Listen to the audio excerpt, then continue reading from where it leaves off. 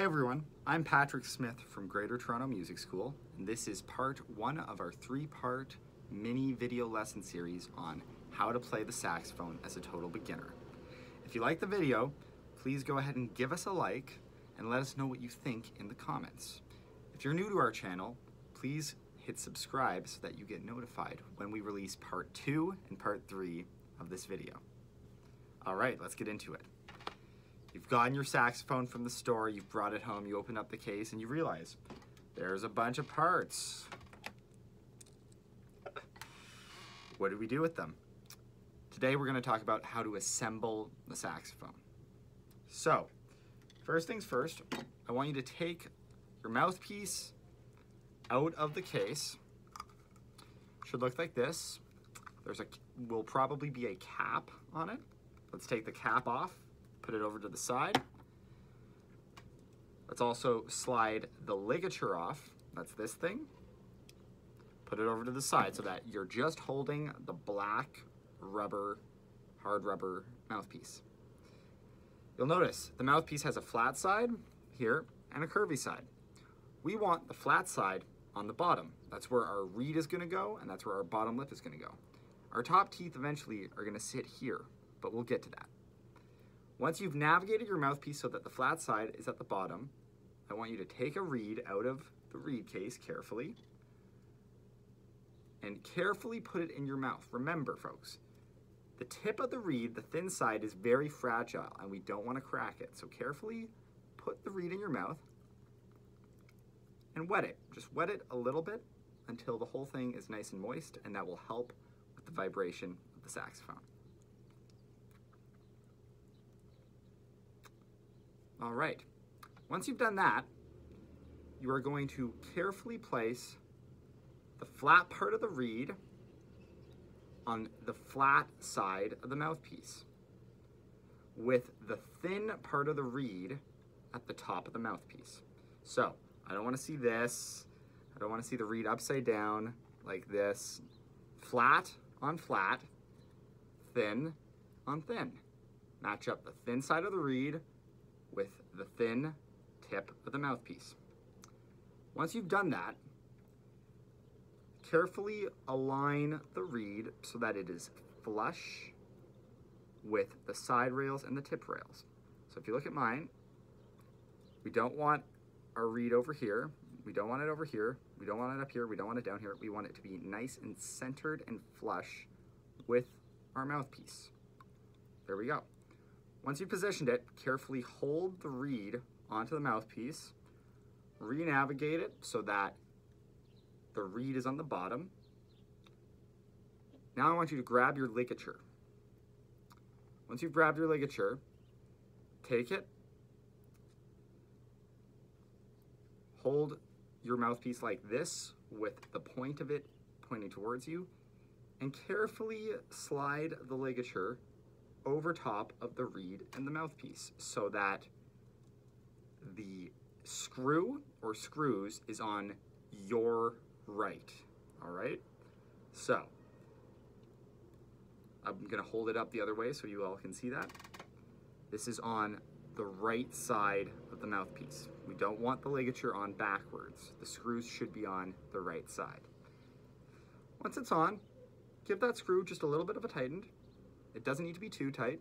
Tighten it a little bit, and then the reed will be nicely held onto the mouthpiece by our ligature.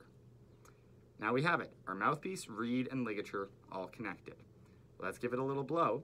If no sound comes out, don't worry. Just see if you can get a sound out of the mouthpiece. There we go. Next step, go into your saxophone case and grab this.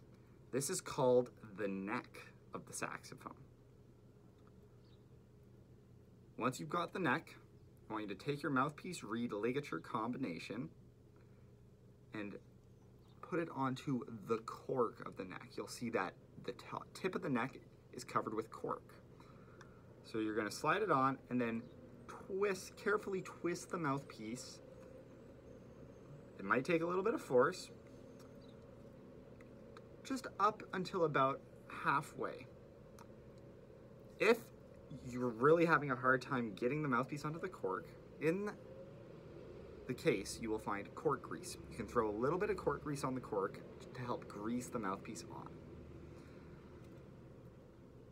Your mouthpiece in general should sit between halfway onto the cork and 2/3 onto the cork. Your teacher can give you a bit more guidance as to where exactly you should place the mouthpiece on the cork. Some musicians and some saxophones, it needs to be this far in, and with certain musicians and certain saxophones, it needs to be quite a bit out on the cork. So to play it safe, twist it on carefully about halfway. If you look at the cork here, you'll see it's about halfway. Now, you might need to readjust your reed and ligature after that, as I am doing. And if you look down here, you'll see that the ligature and the mouthpiece are lined up flat in terms of angle with this key. So we don't want our mouthpiece like that. No, our teeth are supposed to go on the top, so keep your mouthpiece flat and aligned with the neck. All right. Now we've got our mouthpiece and reed on our neck. Give it a blow. If no sound comes out, once again, don't worry, we're just getting started. There we go. Finally, pick up the body of the instrument, the main portion of your saxophone. I like to pick it up from the bell so that I don't drop it. It's very easy to drop these instruments, so be careful. Once you've got it, take your neck and mouthpiece combination, the small end of the instrument, not the bell, the upper tendon. We're just going to slide the neck joint and twist it gently until it goes all the way in to the body of the horn. Now, you might see that, oh, it's a little tight. Don't worry. There is a screw that determines how loose and easy it is to put the neck in. So loosen up this screw at the top of the instrument just a little bit and carefully slide your neck into the body of the horn. Once it's there, line it up so that it's not too far to the left, it's not too far to the right. It's nicely lined up with the bell of the instrument here. You'll see that? The neck and mouthpiece are lined up with the bell. Once it's lined up, just twist that screw a little bit. Doesn't need to be too tight, just twist it and then the neck will not move left or right. Now we have our saxophone fully assembled. Last but not least, we must deal with the neck strap. This is what holds our instrument up on our necks. We don't want to, these instruments are quite heavy. Our neck should be doing the work. We don't want to be holding it up with our hands. So go into your case and find the neck strap. Take it, put it over your neck, pick your horn back up. Now I want you all to look at the back of the instrument. So we're calling this the front, flip it over and look at the back. You will see if you look about halfway down, there is a ring here. This is where your neck strap clips onto. So take your strap, clip, or in my case, I have a hook, slide your neck strap hook through that ring, and then let the horn hang off your neck. Now, you'll notice this is a bit low. One of the main things I find that most beginners make mistakes with is having an incorrect neck strap height. So, you want your neck strap to be bringing the mouthpiece right to your mouth. So you saw what I just did? I raised my neck strap up so that when I sit naturally and hold the horn, the mouthpiece is right with me.